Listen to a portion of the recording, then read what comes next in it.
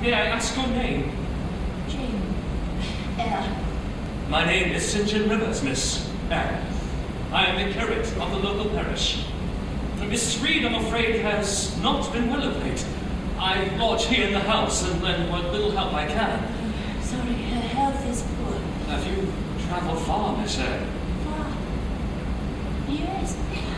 Yes, I think so. So very far. 7 o'clock in the evening. Another day of their abuse. Repeated persecution. For being of so little use. She curses the injustice and begs to know the reason why she suffers in this prison. When all she wants to do is fly. Mrs. Reed, you have a visitor. Hello, Aunt Reed. Who is it? Who is this child? She says she is your niece, Jane Eyre. Are you Jane Eyre? I am. I have had more trouble with that child. Such a burden to be left on my hands with her sudden fits of temper. And her watching. She's always watching. Mrs. Reed. Why did you hate her so? It was her mother I hated. My husband's only sister. Such a favorite with him. She died, he was heartbroken. Pitiful man. He had to take the sickly, whining, pining creature in. Weak man is weak, naturally weak. What of her son John? Should he not be sent for? John, I'm afraid, is dead, Miss Eyre. His death is the cause of his mother's sad state. How did it happen? A life of indulgence amongst the worst men and women. Extravagance and debt, prison and despair. They say he killed himself. God save his soul. Amen. Mr. Rivers, in the top drawer of my dresser you'll find some miniature portraits. Bring them here. Jane Eyre, come closer.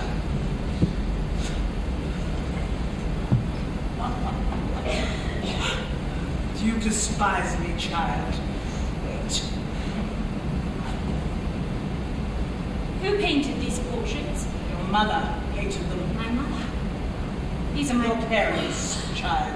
my mother and my father. Why did I never see these before? Your uncle sent them to you. My uncle.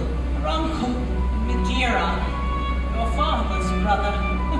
He wanted to adopt you and comfort you and cherish you and leave you all his money. I told him you were dead. There was a typhus at Lowood School. Many of the pupils died. But you didn't die. But I said you did. And I wish you had. You should have died. Why, Mrs. Reed? Why? Oh, you so despised me when you told me that you hated me so in front of the school, in front of my son. You must think no more of The it. very thought of me made you sick.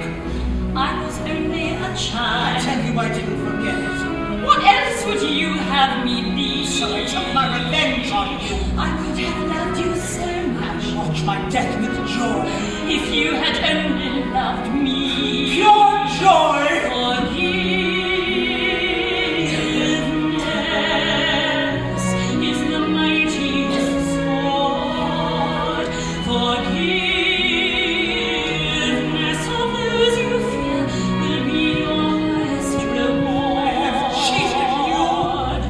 I do not hold a grudge. No, you must. These are the things of the I've robbed you of your past. happiness. And for your soul to be free, My soul is in hell. you must accept this at last. Forgiveness is your only way free. Forgiveness of yourself is your forgiveness of me. You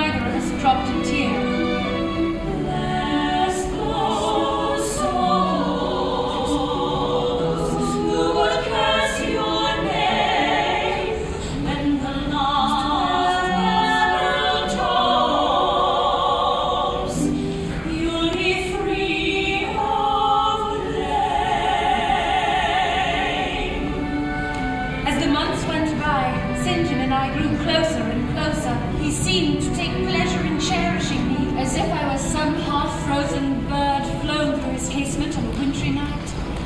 On a day in late summer, we walked to the top of the neighbouring wall. The evening grew on as we reached the summit of the rocky crag, a wild and savage place, a place of solitude, a last high refuge of silence and spirit.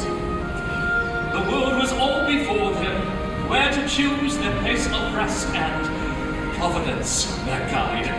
They hand in hand with wandering steps and slow, through Eden to appear solitary. We know it well. I'm an expert at Paradise Lost. Yes, I suspected something of that sort. And you, St. John, do you have an Eden? My Eden will be India, Jane. Resolved to be a missionary then? Oh, quite resolved. How wonderful. To know where you belong. In the light of a virgin evening, in the veil of a twilight blue, God has seen I'm at lost rewarded. He has sent me you. And I hear his divine commandment, and I sail his celestial sea, in the harmony of the heavens, he's proclaimed to me. Jane, we were formed for labor, not love. Jane, show your faith in the heavens above. Now I claim you in holy marriage. Marriage? St. John, if I am not formed for love, how can you talk to me of marriage? Should I go with you to India? I must go free. That would never do. I need a friend and partner for all of my life. Someone that I will cherish till my very death. Give your heart to me, Jane, and to God. No, I would give my heart to God. It is you who do not really want it. I want you to... God wants you to be useful, Jane. You are a teacher, an intellect, a spiritual force. Think what you can do with heart and mind fully engaged. St. John, I dream of such a life. Marry me, Jane Eyre. Let God and time show us the worth of our love. If it were God's will I should marry, I would vow to do it here and now. Then pray. Pray for his guidance. He will show you the way. What can I do now, my precious Lord? Would this union be my best reward? Is this why I've landed here, frozen on his doorstep? Is this part of your eternal plan? Deep in my secret soul, the God I pray, And to see thy show me the road to like a day, song I do and light my day. Give me a sign, Father, fill her with light, till the whole of her is blessed. as his wife. If it's your will, I obey. Oh, what is it?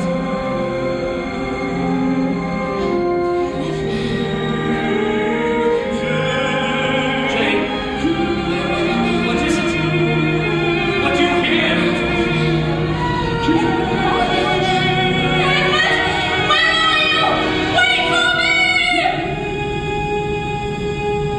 I hear your cherished voice across the northern skies.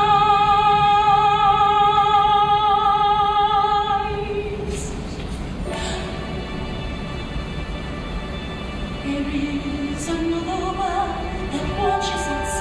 I'm not afraid. The angels know when we have sinned or we have been betrayed. St. John, I cannot marry you. You must take your voyage to India alone. I have a journey of my own to make. And God go with you. With both of us, I trust. Farewell, dear friend. I shall pray for you every day, every hour of every day. Sad it won't be long.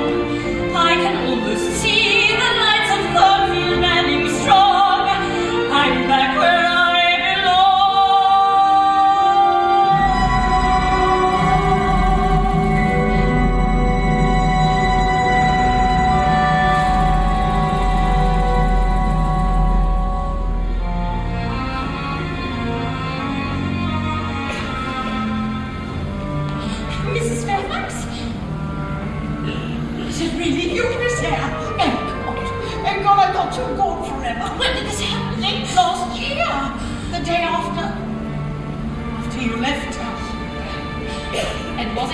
comb his hair. She ran through the house. She set it aflame. Then jumped to her death. Such a miserable shame.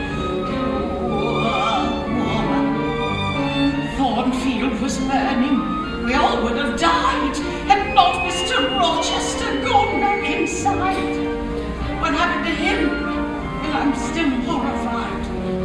Poor master. God have mercy. He's still alive, but the poor man is blind. Dear master. And crippled in body, if not in his mind.